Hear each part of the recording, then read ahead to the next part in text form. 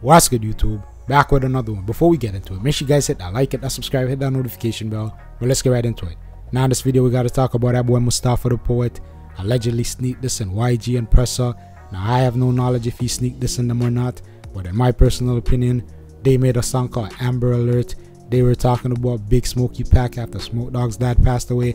Now Mustafa posted to his Instagram, if you're out here celebrating murders that have nothing to do with you, you're no different than the white boy in the suburbs adding his 2 cents to hood politics. There's only so much lower you can go before being at the edge of nothing.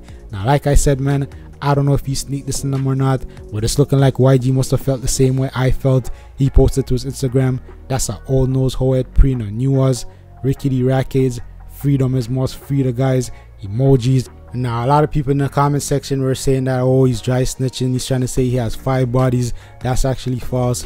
He actually cleared that up before. He said that he has 4 watches and he's about to get a new one for the New Year's. I just wanted to say that. He also goes on to say money back YO emoji.